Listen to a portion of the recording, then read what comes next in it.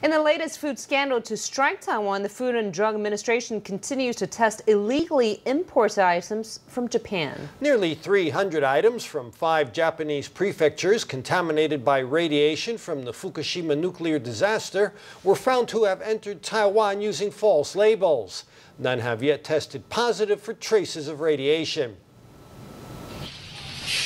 Staff from Taoyuan's Department of Public Health rushed to this hypermarket to seal off food products thought to have originated in contaminated zones in Japan.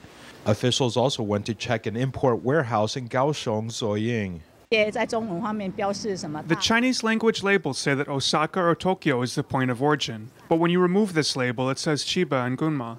Last month, customs inspectors found that Chinese labels did not match the product's place of origin. This led the FDA to inspect 10 major importers.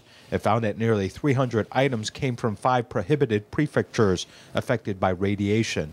Authorities said that none of the products have tested positive for radiation. At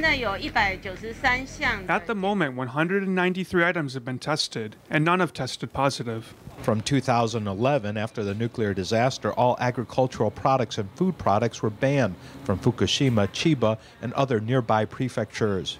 Toxicologist Yen Tzung-hai warned of the risk of radiation from products produced in these areas.